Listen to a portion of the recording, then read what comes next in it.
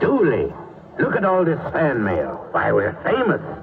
Soon they'll want us in Hollywood. Just think of it, Dooley. Why, we could become great stars, like Humphrey Bogart. Okay, Louie. Drop that artificially carbonated beer and give me a Utica Club. Or like Bela Lugosi.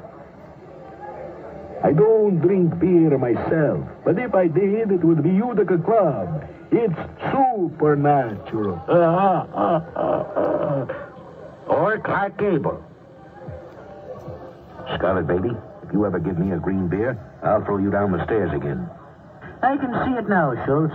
We'll play opposite the most beautiful leading ladies in movies. Ah, yes, Dooley. Our names will be up in lights on Broadway.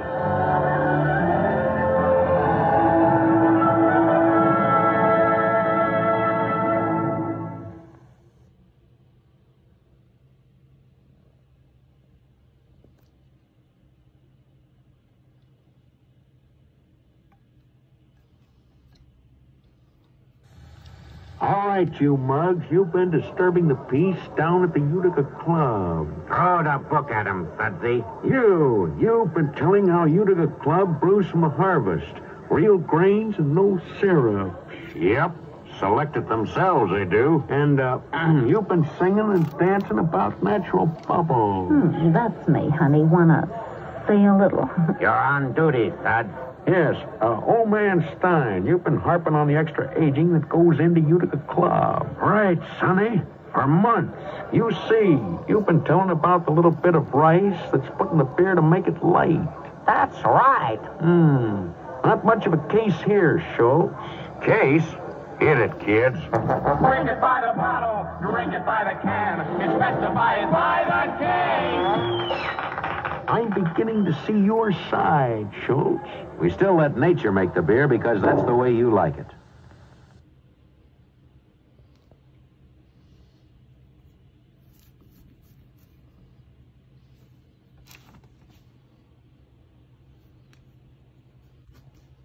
Ladies and gentlemen, here on our bar tonight, a really fabulous show, starring those great singing sensations direct from a 3-minute engagement at fabulous Miami Beach.